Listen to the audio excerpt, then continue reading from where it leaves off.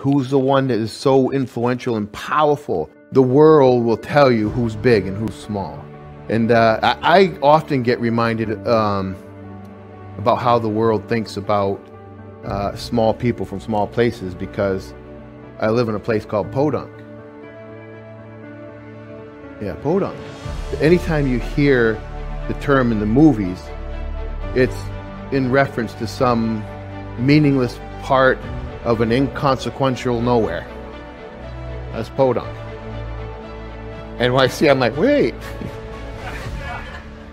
And it's already, the millions of people watch and see this thing, and they have a definition of Podunk.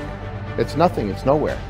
And sometimes folks see, I mean, even big time prophet guys like Samuel,